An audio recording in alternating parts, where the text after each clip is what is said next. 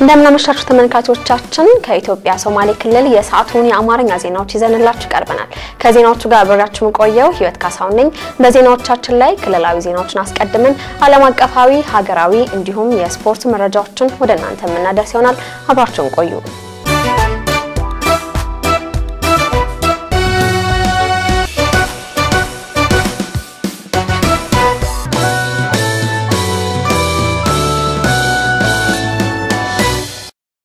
በዶሎባይ መድሃር ቀበሌ የተገነባው ጤና ጣቢያ ተመርቆ ስራ መጀመሩ ተገለጸ ዘሪሁን አድማስ ያዘጋጀውን ወግደረስ ጤናው እንደዚህ ያዘጋጅቶታል እንደ ሀገር የተቀመጠው የጤና ዘርፍ ራዕይ ጤናማ አምራችና የበለጸገ ዜጋ ተፈጥሮ ማየት ሲሆን ተልኮም ጥራቱን የጠበቀ ፍትሃዊና ተደራሽ የሆነ የጤና ማበልጸግ በሽታ መከላከል ሕክምናና የታድሶ ጤና አገልግሎት መስጠትና መቆጣጠር መሆናቸውን የጤና ጥበቃ ሚኒስቴር ይገልጻል በዚሁ መሰረት ባለፉት ዓመታት በኢትዮጵያ ሶማሌ ክልል ጤና ቢሮ በኩል የጤናው ዘርፍ ያለውን ክፍተት መሸፈንና የጤና ተደራሽነትን ለሁሉም የማህበረሰብ ክፍል የማዳረስ እቅድ ከወረዳ እስከ ቀበሌ በርካታ ጤና ጣቢያዎችና ጤና ኬላዎችን በመገንባት ላይ ሲገኝ የዚህ ተግባር አንዱ የሆነው የጤና ጣቢያ ግንባታ በአፍዴር ዞን ዴሎባይ ወረዳ መድሃር ቀበሌ ሲገነባ የነበረው ጤና ጣቢያ ተመርቆ ስራ መጀመሩ ተገልጿል በዚህ የመድሃር ቀበሌ ጤና ጣቢያ ምርቃት የአፍዴር ዞንና የዶሎባይ ወረዳ አስተዳደሮችና የተለያዩ የማህበረሰብ ክፍሎች በተገኙበት የከፈቱት ሲሆን በለቱም ስለ ጤና ጣቢያው አገልግሎትና ህብረተሰቡ ማድረግ ስለሚገባው ተግባር እንዲህ ተገልጿል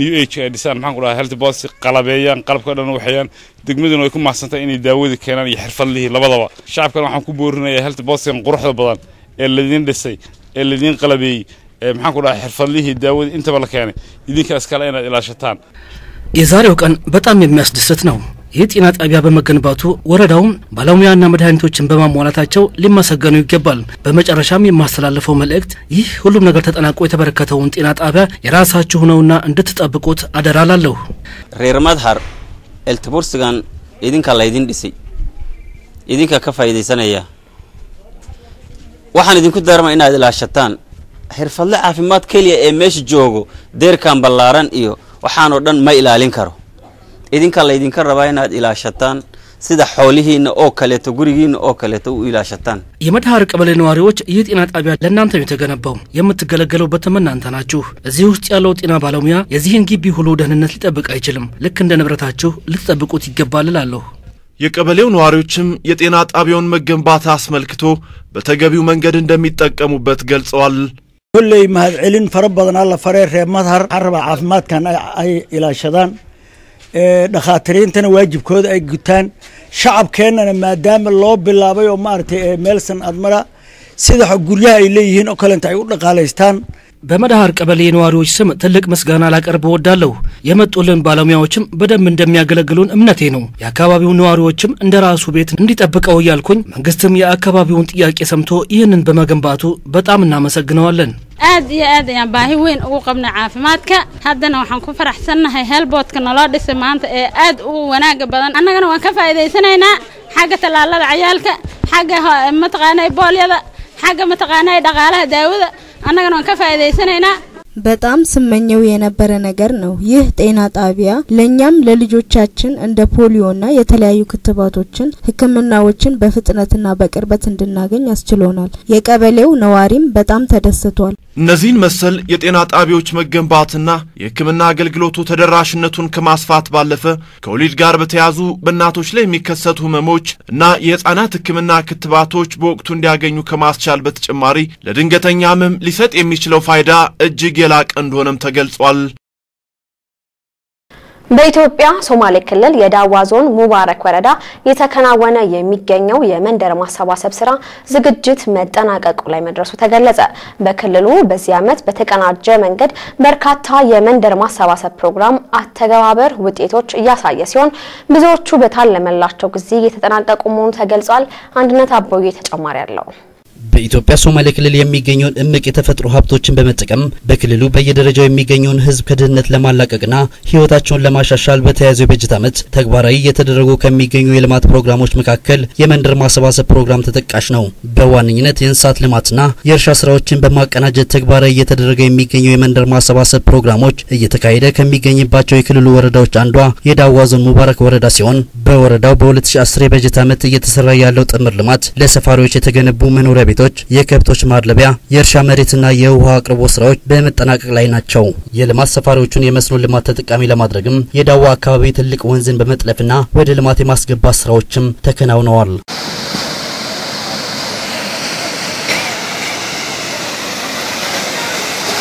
በሙባረክ ወረዳ እየተከናወነ የሚገኙትን ጥምር ልማት የደረሰበትን ደረጃ የወረዳው አስተዳደር የግንባታ ስራ ሂደት አስተባባሪዎችና የግንባታው መሐንዲሶች ገልጸውልናል። halkanan joogno oo goobtii dejinta ismihii guryaha ee loo dhisay bulshada aad aragtaan halka ay marayaan iyagoo hadda gabagabo ku dhow mar dhowna soo dhamaanay insha Allah bishan gudaheedana aan rajeynayno in dhammaan bulshadii loogu talagalay inaan ku wareejino ay degaan sidoo kale tan dhul beereedkii ay beeran lahaayeen calafka xoolaha iyo kii hektarkii ay wax soo saarka ka sameeysan lahaayeen labaduba iyagoo sidoo kale labaduba dhameystiray oo loo diyaariyo diyaar yihiin አሁን የምንገኘው በመንደር ማሰባሰብ ሰፋሪዎች የሚገነቡት ቤቶችና የተለያዩ ልማቶች የሚከናወኑበት ቦታ ነው። አሁን ወደ መጠናቀቁ ደርሷል። በቅርብ ጊዜ ለሰፋሪዎቹ ቤቱንም እርሻውንም እናስረክባለን ብለን እናስባለን። ሙባረክ ወረዳ በአጠቃላይ ሙባረክ ወረዳ ላይ የሚሰራ ስራዎችን ይሄን ይመስላሉ። የዚህም ስራ ርዝመቱን ከሪቨር የሚመጣውን 500 ሜትር የሚሆን 5 ኪሎ ሜትር የሚሆን እንትን ርዝመት ያለው እንትን ነው። ከዛ ያ ውሃ ተስቦ ከመጣ በኋላ በሞተራይዝ እንትን በፓምፕ ሲስተም እዚህ ማጣሪያ ክፍል ይገባል። የመጀመሪያው ማጣሪያ ሲሆን ሁለተኛ ፊልተሪንግ ማድረግ ያለው ከዛ ሶስተኛው ስቴፕ ላይ ከገባ በኋላ የሶስተኛው ስቴፕ መድኃኒት ተደርጎበት ወደ ሪዘርቫሪ ታንከር ይወጣል። ሪዘርቫሪ ታንከር 30,000 ሊትር የሚይዝ ታንከር ነው የተሰራው።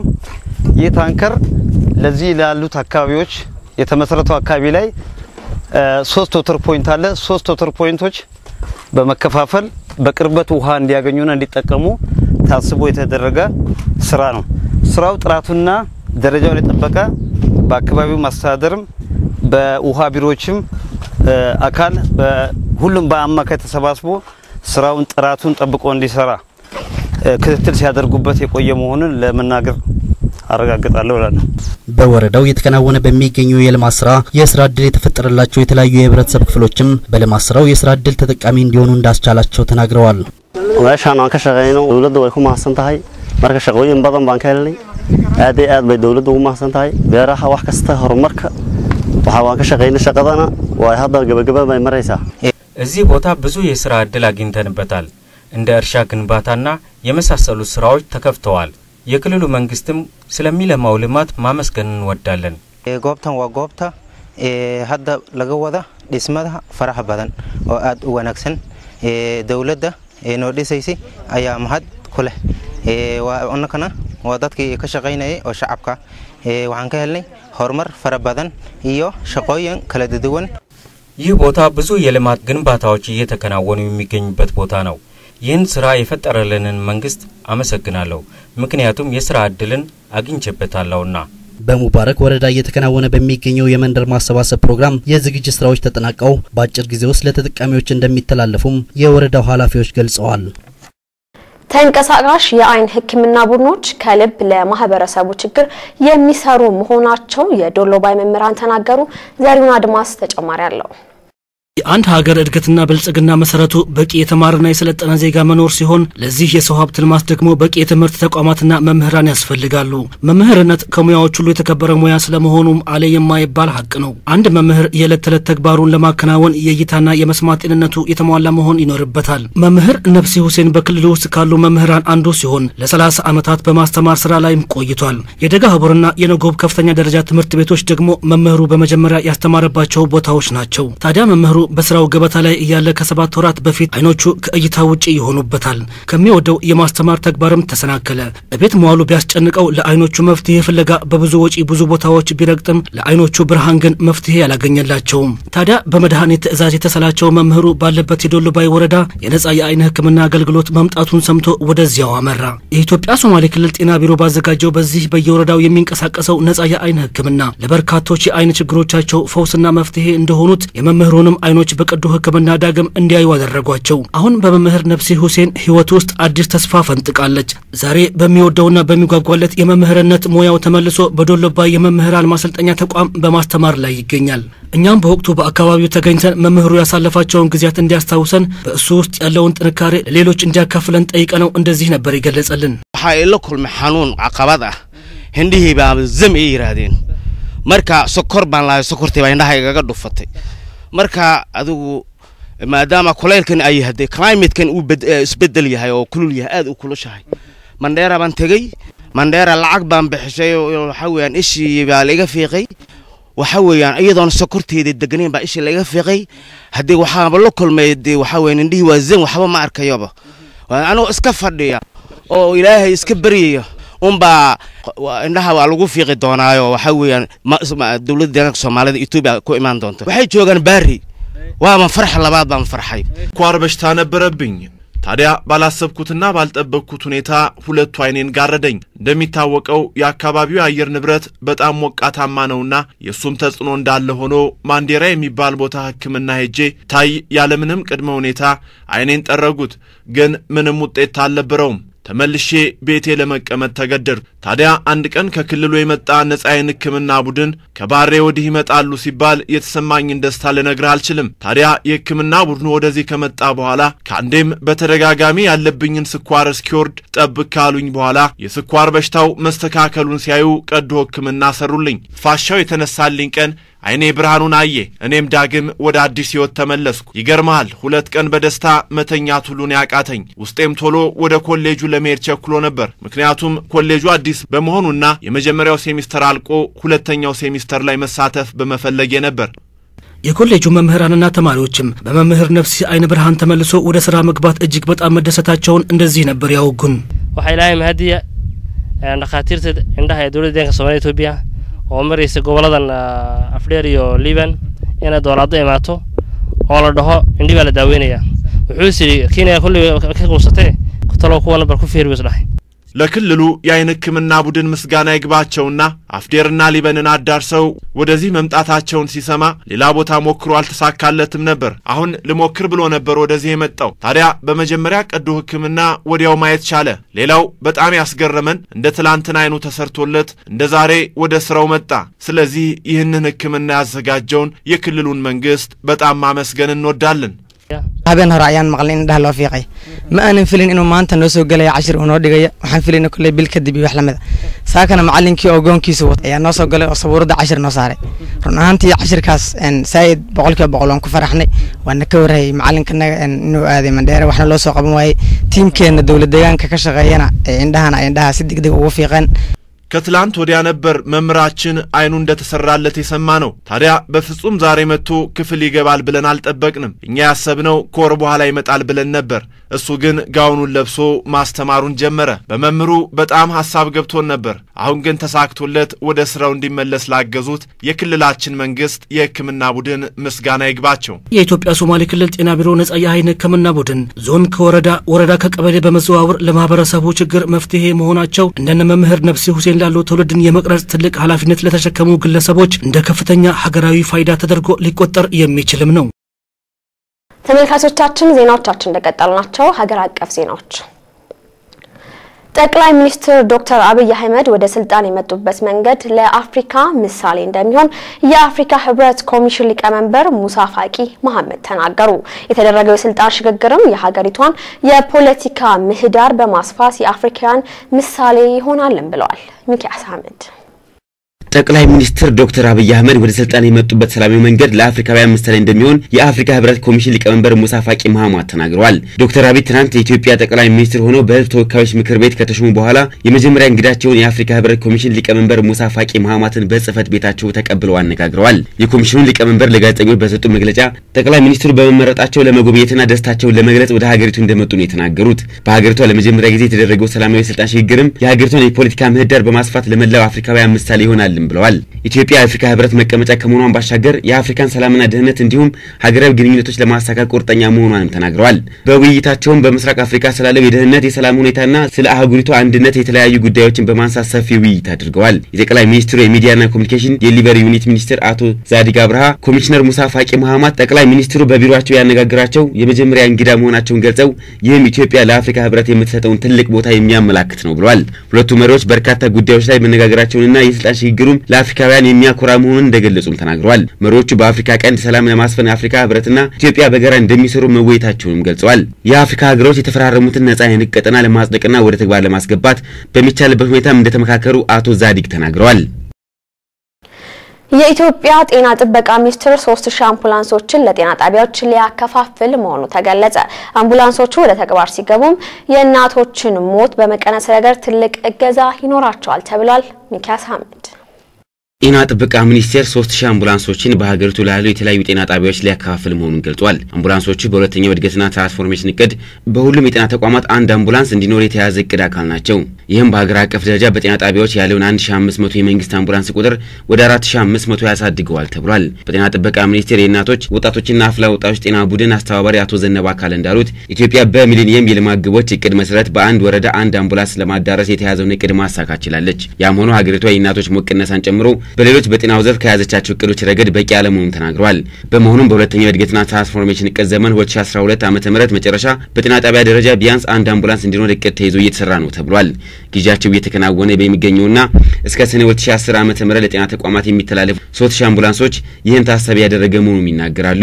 አምቡላንሶቹ ስራ ሲጀምሩ ከእርግዝናና ከወሊድ ጋር በተያያዘ የሚከሰቱ የእናቶችን ሞት በመቀነሱ ረገድ ትልቅ እገዛ ይኖራቸዋል ተብሏል። መንግስት በሀገር አቀፍ ደረጃ የአምቡላንስ ቁጥር እንዲጨምር ከሚሰራው ተግባር በተጨማሪ የህብረተሰቡ ተሳትፎ ትልቅ መሆኑን በመግለጽ ግዢውና ክፍፍሉም የህብረተሰቡን ተሳትፎ ታሳቢ ያደረገ እንደሆነም ተገልጿል። ከሚገዙ 3000 አምቡላንሶች ውስጥም 1500 በህዝቡ ተሳትፎ በተወጣጣ ገንዘብ ሲሆን ቀሪዎቹ በመንግስት የተገዙ መሆናቸውም ተገልጿል።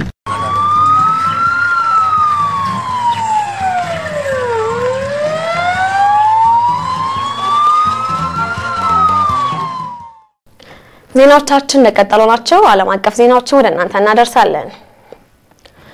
ቢቢሲ በቀድሞ ኔልሰን ማንዴላ ባለቤት ዊኒ ማንዴላ ረፍት ምክንያት አልበገር ባይ እናት ብሎ ያስነበበውን ዘገባ እንደዚህ አዘጋጅተናል። ተከታትለን እንመለስ። We not only fought on political platforms. I was one of those who were with the people fighting physically against the ባህላዊ የሚባለው የደቡብ አፍሪካ ህዝብና ደጋፊዎቻቸው በእንከኔለሽ ሴትነታቸው እንዲታወሱ ይፈልጋሉ። ዊኒ ማንዴላ አልበገር ባይ ናት። The country itself is a prison for the oppressed people. ዊኒ ማንዴላ ማን እንደነበሩ መረዳት የሚፈልግ ለአመታት ወደ ኋላ በአፓርታይድ ስርዓት ያለፉበትን ስቃይና ውርደት መመልከት ይኖርበታል። ዊኒ የነጻነት ታጋይ ቀጭ ብለው በፌስቡክ ወይም በትዊተር ሳይሆን በአካል አፓርታይድን የታገሉ አብዮተኛ ነበሩ። የሁለት ልጆቻቸው አባት ኔልሰን ማንዴላ እንደ አውሮፓውያኑ በ1962 ታስረው እድሜ ልክ ሲፈረድባቸው ልጆቻቸውን ለብቻቸው ለማሳደግ ኃላፊነት ወድቆባቸው ነበር። በአውሮፓውያኑ 1969 ለ491 ቀናት ለብቻቸው ተነጥለው እንዲታሰሩ ተደርጎ ያኔ የሴት የወር ልማዳቸውን እንኳን ንጽህና መጠበቂያ ማግኘት ለዊሊ የሚታሰብ አልነበረም። የማሰቃያ ክፍሉ ለክፍላቸው ቅርብ ነበርና የእስረኞችን የስቃይ ድምጾች በሊናቸው ቀርቷል። የእስረኞች ቁጥር 1323 ህስባ 69 የሚለው የዕለት ማስታወሻቸው 491 ቀናት በሚል ርዕስ በመጽሐፍ መልክ ታትሞ ነበር። ብዙ የጸረ አፓርታይድ ታጋዮች እስር ቤት ሲሰቃዩና ብዙዎቹም ሸሽተው ከሀገር ሲወጡ ዊኒ ትግሉን የወከሉ ብቸኛዋ ሰው ነበሩ። ይልቁንም ራሳቸው ትግሉን ነበሩ ቢባል ይቀላል። I am back with you where I belong. It was not far short of a call to arms. This is now the right time to take your country. We shall use the same language both are using against us. They know only one language. ዊኒ ሲዞሩ የትግል ግንባሩን ይዞር ነበር። በማንዴላ ወይኒ መውረድ የተፈጠረውን ክፍተት በመሙላት ሳይሆን ዊኒ በራሳቸው ቦታና አቅም ትግሉን አንቀሳቅሰዋል። የአፓርታይድ ስርዓት ሊቆጣጠራቸው የማይችላቸው ኃይለኛ ሴት መሆናቸውን ሲረዳ በጆሃንስበርግ ከሚገኘው ቤታቸው መኖሪያ ቤታቸው አፈናቅሎ የነጮች የበላይነት ወደ ነገሰበት የብራንደርፎርድ ገጠር ከተማ ሰደዳቸው። በዚያ ቤታቸው ምንም አይነት እንግዳ እንዲያስተናግዱ አይፈቀድም ነበር። ይልቁንም የአፓርታይድ ስርዓት አስከፊነትን ለዓለም ለመንገር በየቀኑ ስልክ ለመደወል በአቅራቢያው ወደሚገኘው ፖስታ ቤት ይሄዱ ነበር። ስለ ዊኒ አሉታዊ አስተያየቶችን የሚሰረዝሩ ዊኒ ያለፉበትን አስከፊ የዘረኝነትና ጾታን መሰረት ያደረገ መርሎ የተወሳሰበ ህይወት የራሱ ናቸው።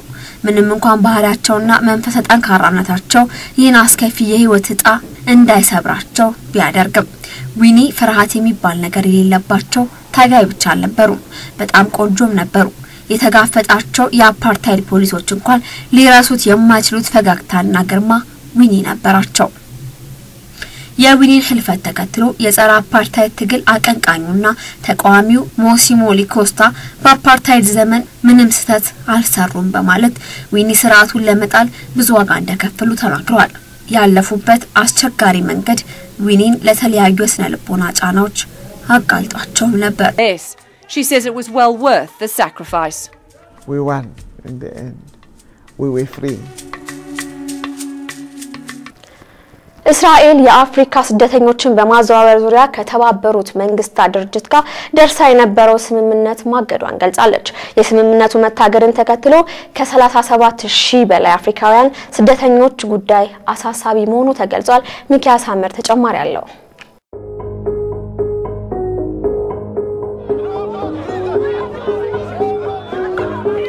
የእስራኤል ጠቅላይ ሚኒስትር ቤንያሚን ኔታንያሁ በአፍሪካ ስደተኞች ዙሪያ ከተባበሩት መንግስታት ድርጅት የስደተኞች ኤጀንሲ ጋር ተደርሶ የነበረውን ስምምነት በጊዜያዊነት ማገዳቸውን አስታወቁ።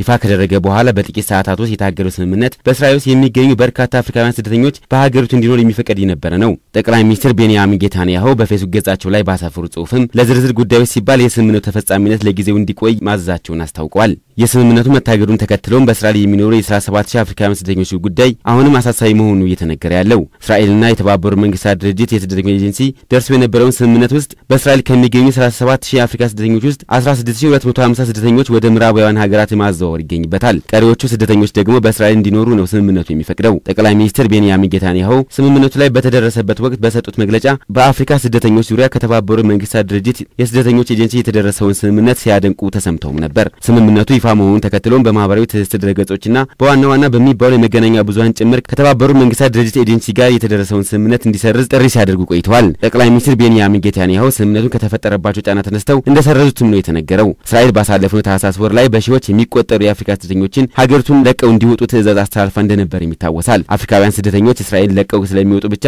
ለእያንዳንዳቸው $3500 የአሜሪካን ዶላር ይሰጣቸዋል ተብሎም ነበር። ስደተኞችን ከእስራኤል ለመቀበል ፈቃደኛ ከሆኑት ኡጋንዳና ሩዋንዳ ውስጥ ወደ ፈለጉት እንዲሄዱ አማራጭ ቀርቦላቸዋል ነበር በወቅቱ የተባለው። ዘገባው የቢቢሲ ነው። ሩሲያ ቱርክና ኢራን በሶሪያ ጉዳይ ላይ ሊመክሩ ነው። ሀገራቱ ከዚህ ቀደም በሀገሪቱ ተደጋጋሚ የተኩስ ማቆም ስምምነት እንዲደረስ መስማማታቸው የሚታወሳል። ተጨማሪ አለ።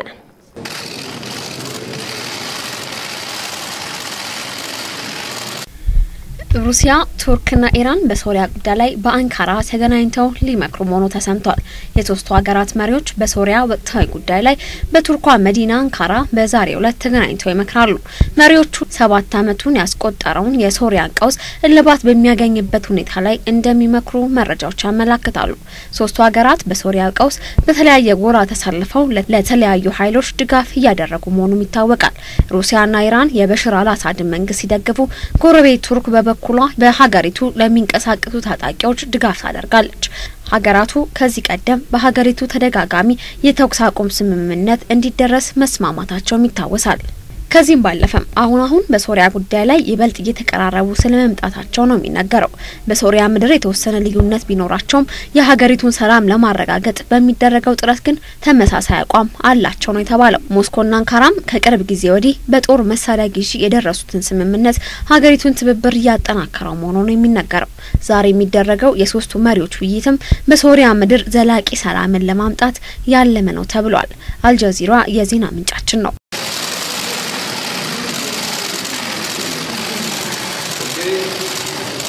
ተመልካቾቻችን ለዕለቱ ያዝናቸው ዜናዎችን ይመስሉ ነበር። አብራችሁ ህይወት ካሳውን ቆይቻለሁ። ቀሪ የአማርኛ ፕሮግራሞች ወደ እናንተ መድረሳቸውን ይቀጥላሉ። መልካም ምሽት።